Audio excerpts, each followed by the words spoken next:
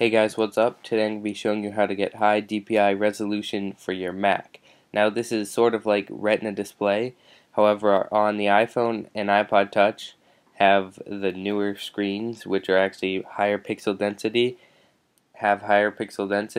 and without a newer screen you can't properly implement it. However, what this basically does is shows all the UI in a doubled size. The one difference is it'll look a lot bigger on your screen because the pixel density.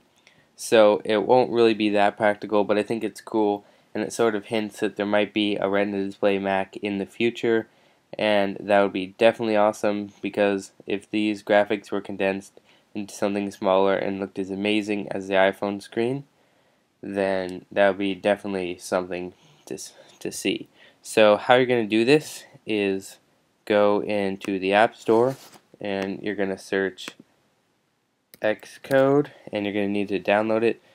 It is free, and it's basically what is used to make apps and such for the Mac. Just download that. It's actually 2 gigabytes, so if you don't have enough space or you're running low on space, I don't really recommend doing this.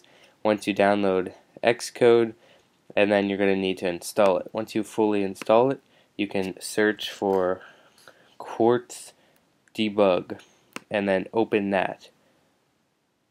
When you open Quartz Debug, try that one more time, you're going to need to hit Window and then UI Resolution. Another window might pop up here, that's okay. Anyways, hit Enable High DPI Display Mode, and it will give you this thing that says you need to log out. However, I don't need to because I just did this before, and you're just going to hit Continue. Once you log out and log back in, what you're going to be doing is going to System Preferences, Displays, and you're going to see a new display which is high DPI, which you can see right here, and when we click on it, it will turn us into the new resolution.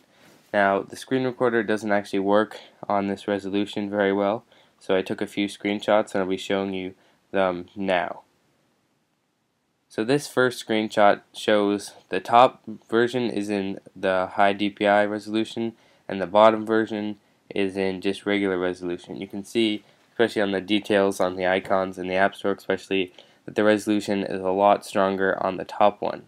Now the other pics are from other programs, and it really smushes the regular resolutions, so it's not very useful, but it does show you that Mac has all the resolution for a Retina display if they were to implement it into the Mac. So just a quick video. Thanks for watching, and see you guys later.